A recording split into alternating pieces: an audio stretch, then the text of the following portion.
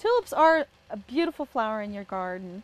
And everyone thinks, well, when I garden, I've got to have the right utensils, I've got to have fertilizer, I've got to have bone meal, I've got to do this, I've got to do that. Wait a minute, I found in my experience you don't need any of that.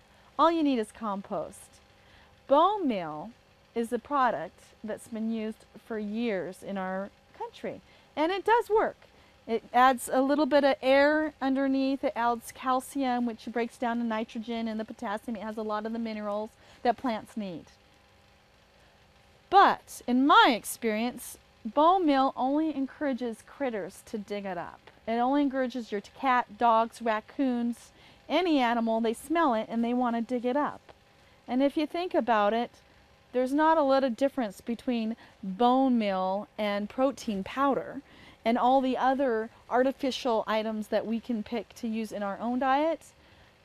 I'm kind of one of these people that believes we need to go back to nature. And nature uses compost, leaves, grass clippings, the dead flowers from last year. That's what you need to put on your beds. Bone meal can help, yes, but in the end, it's the real nutrition that your plant needs.